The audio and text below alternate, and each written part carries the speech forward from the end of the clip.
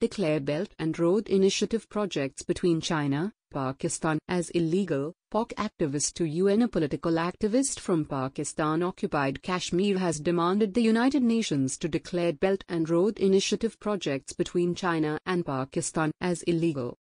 Dr. Gilgit Mirza, while making an intervention during the 45th session of the UN Human Rights Council in Geneva, also said that Pakistan is collaborating with China to make Gilgit Baltistan as its fifth province.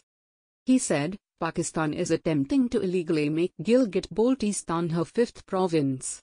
On October 31, 1947, Pakistan instigated a coup d'état in Gilgit Agency with the collaboration of British officers of Gilgit Scouts and occupied Gilgit Agency.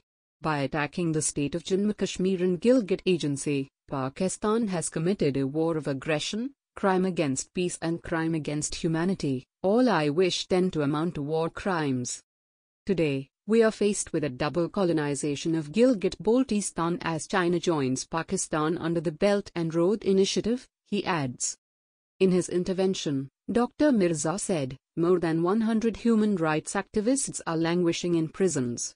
For every 25 people, Pakistan has deployed one soldier in Gilgit Baltistan. Almost every single government official serving in Gilgit Baltistan is Pakistani. Our natural resources are being plundered.